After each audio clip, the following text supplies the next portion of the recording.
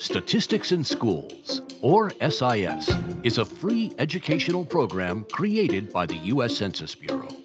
We offer over 200 student-friendly resources and activities that use census data. In this video, I'm going to show you how to navigate the SIS website and get to our resources at census.gov/schools. When you come to our homepage, you'll notice we've placed tabs up top to help you quickly navigate to all our materials. Just underneath, you'll see an orange banner that takes you to the at-home and distance learning materials. Back on the homepage, as you continue to scroll down, you'll see a calendar graphic and Explore Here button. Selecting either will direct you to our Monthly Highlights page.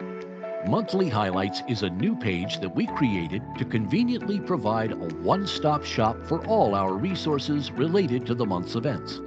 For this example, in the month of May, there are resources for learning about apportionment, Asian American and Pacific Islander Heritage Month, Mother's Day, National Small Business Week, and a few other celebrated national days. Back again on the homepage, scroll down further for other convenient quick links that take you to our classroom activities for subjects such as math, English, history, geography, and sociology, 5-minute challenge warm-up activities, and more. Our homepage also provides a link to information about becoming an SIS teacher, ambassador, or partner, and quick access to our most popular data tool, State Facts for Students. You can also subscribe to receive our monthly newsletter, explore videos, and visit the Statistics in Schools Pinterest page.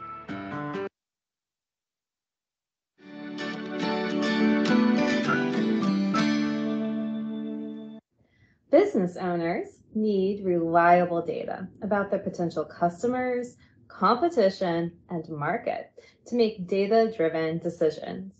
In this data gem, we will show you how you can use Census Business Builder to visualize and analyze the most current demographic and business data in your market or area of interest.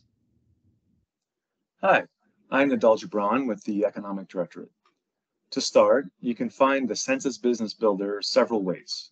The easiest is to go to cbb.census.gov.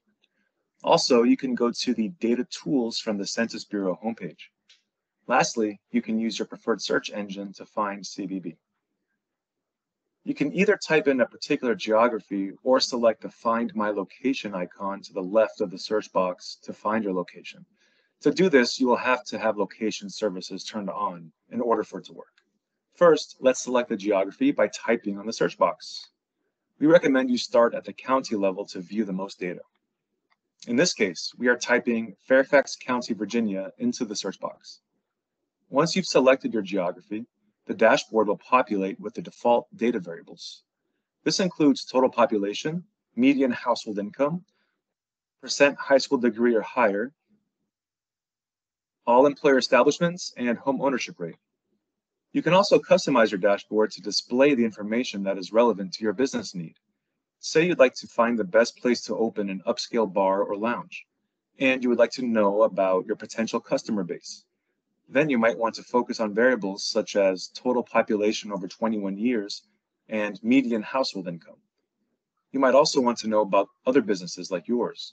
In that case, you can look at variables such as total number of employers and non-employers, average payroll per employee, and population per employer for bars and cocktail lounges. There are a few ways to do this. You can select your first map variable from the top banner or within the dashboard. In this case, let's add percent 21 years and over as our first variable. Since we are looking for a demographic variable, we want to make sure that our primary category is set to consumers' residence and our secondary category is set to demographic characteristics. From here, select percent 21 years and over, and you'll notice the dashboard is automatically updated. Click anywhere outside of the menu to close it. You can add a second variable as well. Again, you can do this by clicking on the top banner or by selecting within the dashboard. In this case, let's target median household income. Look for median household income under the socioeconomics characteristics subcategory and make the selection. Let's click on the chevron to collapse the dashboard and see our updated map better. You now have an informative visualization that shows you the concentration of both of these variables on the map. Use the legend to guide you here. The first map variable is located in the first section of the legend, percent 21 years and over. Scroll down to see the second map variable, median household income. The first map variable is displayed as colors, and the second map variable will always be displayed as circles. The size and color of the circle represents the number. Census Business Builder allows you to create reports based on the geographies and industries you've selected. These reports will provide you with all of the variables available in the Census Business Builder, not just those on the dashboard, including information about similar businesses in your industry, which could help guide your business decisions. So first, let's settle on a geography for our business. Looking at the map, Arlington County, Virginia seems like a strong candidate because we see it has a high percent of population over 21 with a higher income level. Clicking on Arlington County, we can open the dashboard to see the statistics. Once we select this geography, we want to create an industry profile so that we can better understand local economic conditions for this industry. There are a few ways to select your industry. At the top left, you will see the All Sectors option. You can select an industry by typing it in the Search for Industries bar.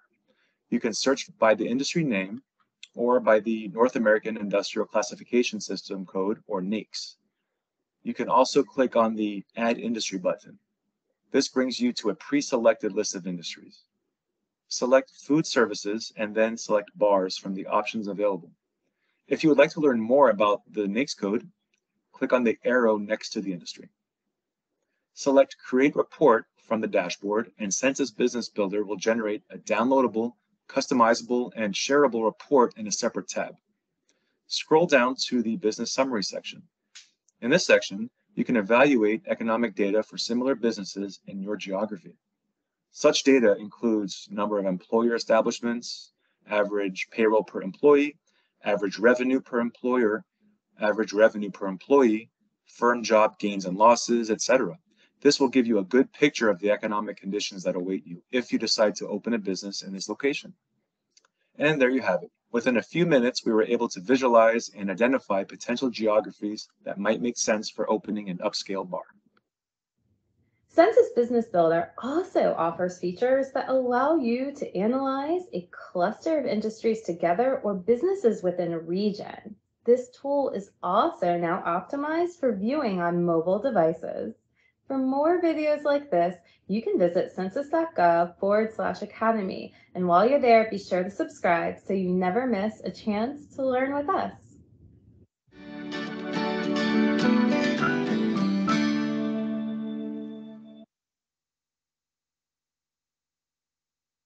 So My Community Explorer, we hope, are taking some of the best features from on-the-map emergency management and from Census Business Builder and from community resilience estimates and the American Community Survey and putting them in one easy-to-use tool. So there's a little note that you're greeted with to show you that there's two basic ways that you're going to explore data: by panning and zooming in on the map, going down to the county level or the census tract level, or you can explore a more detailed set of data by actually picking a state and picking a particular county from a drop-down menu, which is over here, which I'll show you in a second. So I'm going to close this little welcoming message out, and we'll see the country. And right now, the map is displaying community resilience estimates. If we scroll in a little bit, these darker areas here and here, those are areas that people have 3 or more risk factors, so they're at high risk to an adverse outcome from any particular event. So we're going to scroll in and we're going to go over to Los Angeles here.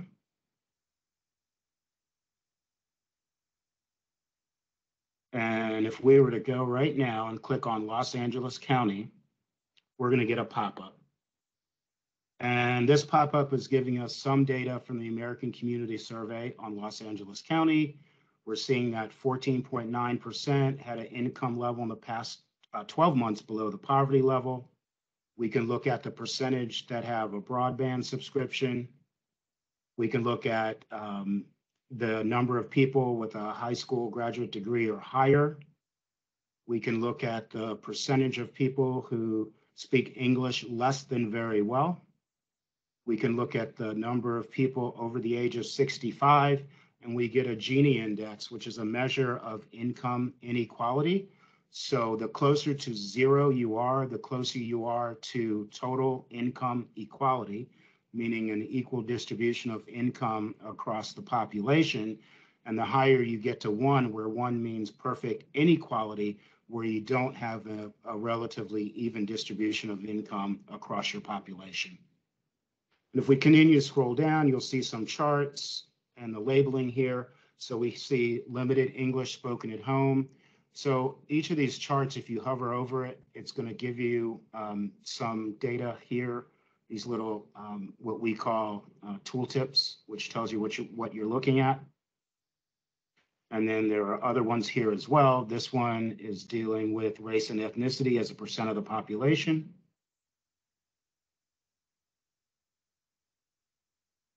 And then if we click on this next one, we start to look at the community resilience estimates, which I had mentioned before. So you can see that there's 21% of the residents in Los Angeles County have 3 or more risk factors. You can see here the number of people, and here we see 52% have 1 to 2 risk factors, and we have approximately 25% that don't have any risk factors. And you're probably wondering, what are the risk factors? Well, the risk factors would be things like elderly, which we're calling 65 or over.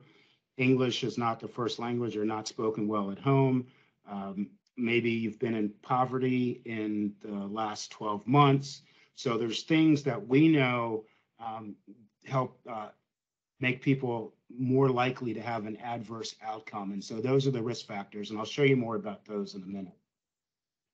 We also let you know, for example, if we look at this, we see right here, we have a little sentence here. So we can tell you, because people often want to know what the context is of this percentage of having 3 or more risk factors. And so we're telling you that this is not statistically different than the national estimate. And so this gives you a little bit of context. It doesn't mean that that's an area that can't be adversely impacted. But if you're wondering how it would compare to the nation as a whole, we kind of let you know that as well. And then you can see some difference from the national estimate based on topic right here.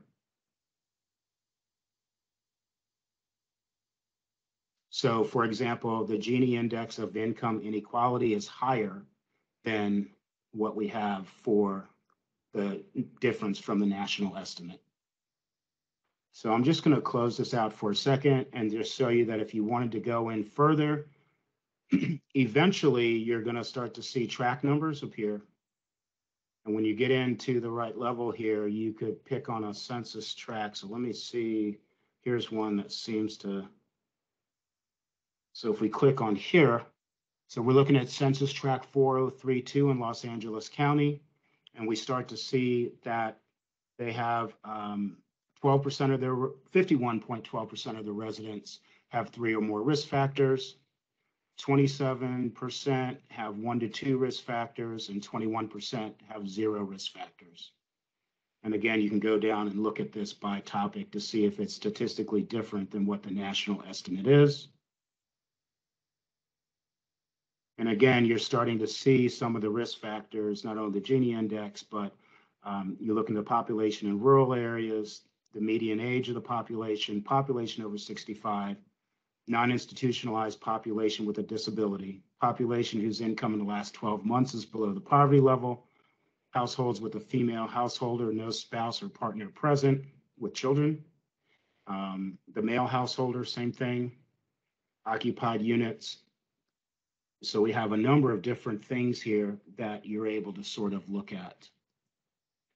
Now, this is just exploring some of the data here. If you were to notice, none of the data over here in this panel has changed. This panel right now is representing the United States as a whole. But if we really wanted to look at a specific county and look at some different county economic profiles, social characteristics, race and ethnicity, and a business profile, we can do it from this panel over here.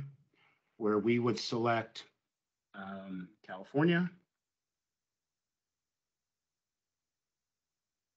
We'll come over here to this panel and we're going to pick Los Angeles.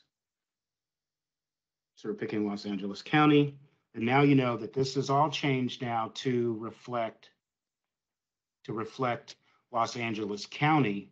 And you're also going to see now a county economic profile when we go through these tabs. So now we see the Gini index of 0.5, households below the poverty, household income less than 75,000. We have some interactive charts here. Population without health insurance by age. Total household income under 100,000.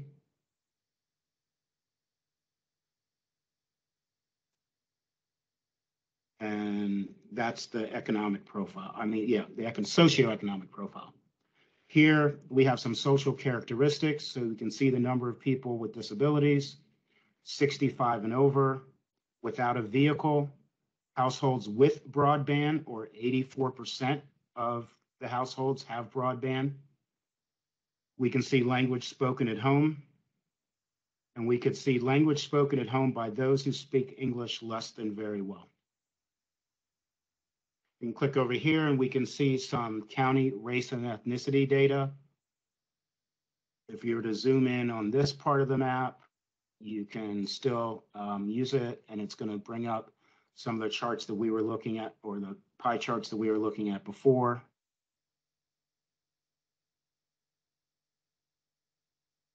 And then we have some, also, let me show you, if you were not that much interested, you just wanted to make this easier to view, you can just expand that over here.